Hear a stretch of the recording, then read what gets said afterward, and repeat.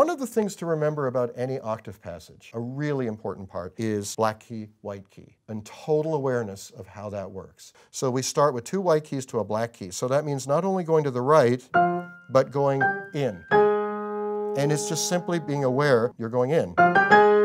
This one's different. This is white, black, white. The next one is white, white, white, which is super easy and it's a gift. Then we have to the black key is the third one, and so on and so forth. Then here we have an octave passage that you should know is all white keys except the second one.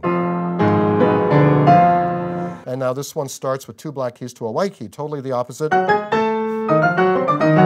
That awareness will give you the confidence to practice this passage.